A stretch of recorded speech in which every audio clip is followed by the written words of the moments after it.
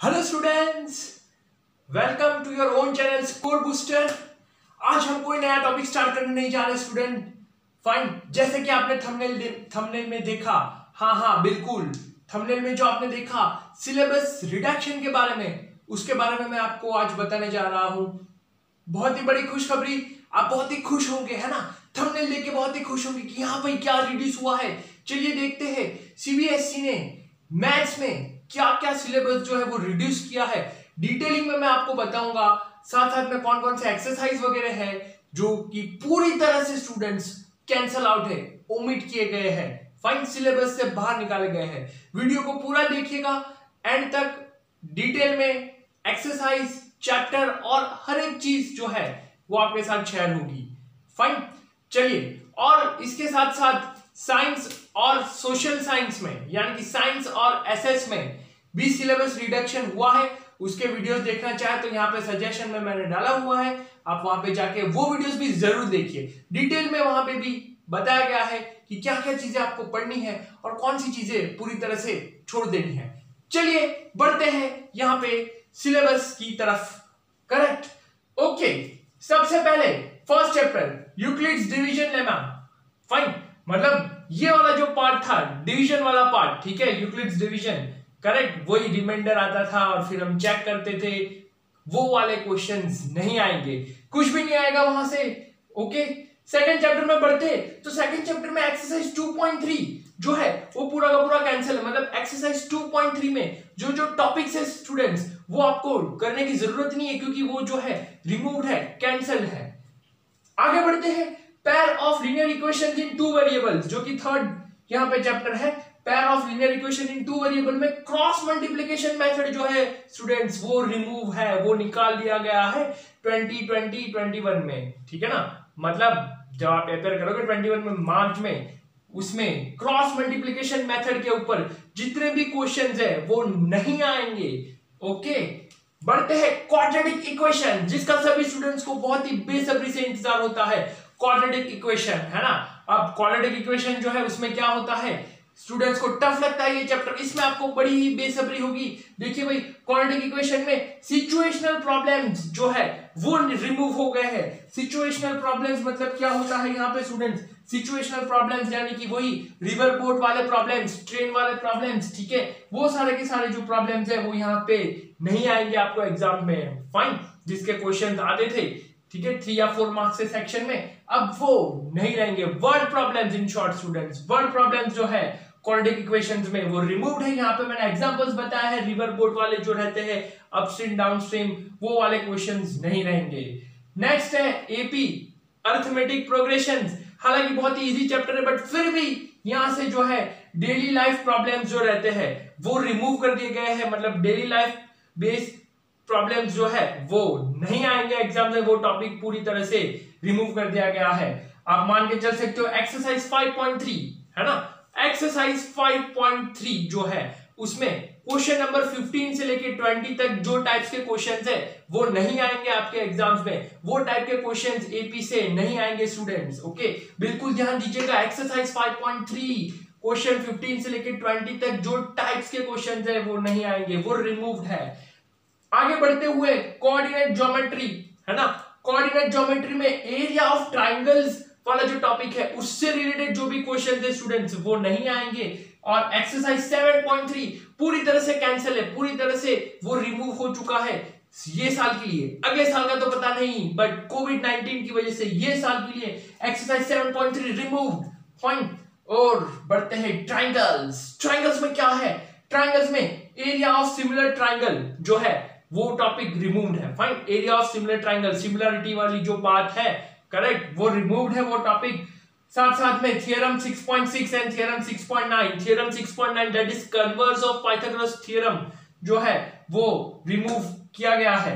और साथ में एक्सरसाइज 6.4, ध्यान से देखिए, एक्सरसाइज 6.4 स्टूडेंट्स पूरी तरह से रिमूव है। उससे जो भी क्वेश्चन रिलेटेड है वो भी एग्जाम्स में नहीं पूछे जाएंगे आपके। हाँ, बहुत ही खुशी छा गई, है ना, खुशी की लहर, बहुत ही खुश हो गए स्टूडेंट्स। ओके, ये था हमारा फर्स्ट सेक्शन। बढ़ते हैं हम नेक्स्ट सेक्शन की तरफ। मतलब आधे चैप्टर्स हमने कवर किए हैं और आधे चैप्टर्स हम यहाँ पे देखते हैं, है ना। कंस्ट्रक्शन में क्या रिमूव्ड है? ज्यादातर कंस्ट्रक्शन से सारे टाइप जो है वो रहते हैं, बट एक टाइप जो है वो रिमूव किया गया है ये साल, that is construction of triangle to similar given triangle.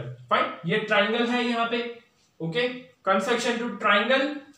चलिए भाई इसको सही कर दो, ट्राइंगल है ना, मतलब सिमिलर ट्राइंगल गिवन होता है, उससे मुझे दूसरा ट्राइंगल बनाना होता है, वो टाइप का जो कंस्ट्रक्शन है वो एग्जाम में नहीं आने वाला है, वो टॉपिक पूरी तरह से रिमूव हो गया है।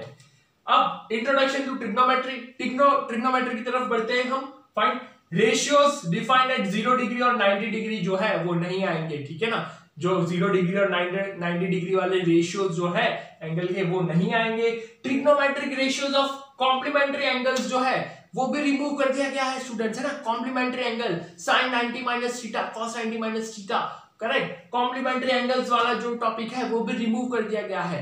बहुत से स्टूडेंट्स खुश होंगे और बहुत से स्टूडेंट्स दुखी होंगे, फाइन, सैड भी होंगे कि भाई अरे ये चैप्टर तो हमने पढ़ लिया, क्वाड्रेटिक इक्वेशन तो हमने पढ़ लिया पूरा का पूरा, हाँ, pair of linear equation in two variable पढ़ लिया, ट्रिग्नोमेट्री सर स्कूल में स्टार्ट हो चुका है ना, या बहुत से केस में स्कूल्स में खत्म भी हो गया होगा, ऑनलाइन जो तुम्हारा चल रहा है। हाँ, तो उदास होने की बात नहीं है स्टूडेंट्स, अगर आपने पढ़ लिया है तो कोई प्रॉब्लम नहीं है। अगर आप ये हायर क्लासेस में आप साइंस ऑप्ट करते हैं, फाइन, मैथमेटिक्स ऑप्ट करते हैं, तो वहां पे ट्रिग्नोमेट्री बहुत ही यूज होने वाला है, और फिजिक्स में भी यूज होगा ट्रिग्नोमेट्री, ठीक है। तो आपने पढ़ लिया है, एक्स्ट्रा पढ़ लिया है, एक्स्ट्रा नॉलेज वेस्ट कभी नहीं जाता स्टूडेंट्स। हाँ, बहुत से स्टूडेंट्स बोल रहे होंगे सर हम तो साइंस नहीं कॉमर्स लेने वाले हैं, हमारा तो बल्ले बल्ले हो गया। ओके, आगे बढ़ते हैं। एक्सरसाइज 8.3 स्टूडेंट्स, डू रिमेंबर 8.3 पूरी तरह से जो है वो रिमूव हो चुका है। एक्सरसाइज 8.3 वो से एक भी क्वेश्चन नहीं आएगा, और वो एक्सरसाइज से रिलेटेड जो भी क्वेश्चंस है, फाइन, वो बिल्कुल नहीं आएंगे, मतलब वो क्वेश्चंस जो भी टॉपिक से रिलेटेड है वो टॉपिक भी इन शॉर्ट ओमिटेड है, यानी कि कैंसल आउट है। Next is areas related to circles. Fine, areas related to circles में क्या होगा? Problem related to central angle. Central angle 120 degree वाला जो एंगल रहता है सेंट्रल एंगल सर्कल्स के केस में, फाइन, सबटेंड करता है बीच में एंगल 120 डिग्री। ओके, ऐसे क्वेश्चंस जो है वो नहीं आएंगे, ऐसे टॉपिक से क्वेश्चन नहीं बनेंगे आपके एरियाज रिलेटेड टू सर्कल्स में।